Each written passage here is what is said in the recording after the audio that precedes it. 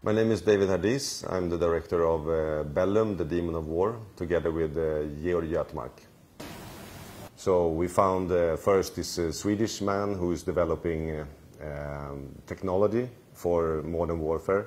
So basically doing circuit boards with algorithms. And these algorithms are artificial intelligence that can create new ways of making decisions in war making. And the second character was is Bill, who is working within the drone program in the US, in the Nevada desert. So he's going back and forward between Afghanistan and the US.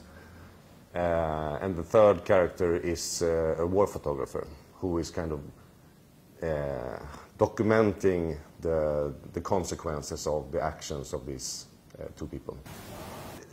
It was difficult because we wanted to make a film about not people who are regretting something that they have done, who have kind of gone through a phase and then come out on the other side and reflecting about what they did, but people who are in the action of what they are doing. So it took a long time to gain access to them. And I would say that, I mean, in Afghanistan we worked with Abu Saramin, who is an Afghani director, so he had access and he had a local team, etc. So that was a lot easier, but with Fredrik and Bill, it was very difficult to actually gain the access, and that took, like with Bill, it took almost a year before we could start filming him. So it was about building trust with our characters and make them trust that we would, I mean, tell their story, but also in a respectful way.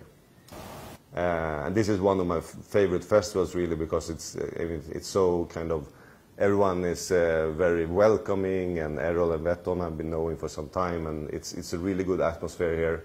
But then yesterday evening I was sitting talking to a Serbian woman, and all of a sudden I also started realizing what has been going on in these places.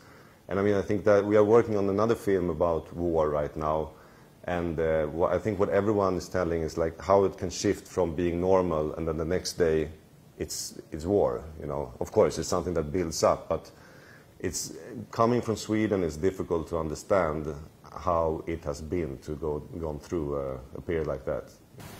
I started working as a chef, and I remember I had this situation where I was supposed to make a menu, and I was completely confused because I thought I wanted to do food that someone else liked. And then the head chef came in to me and said, but you have to make the food that you want to eat.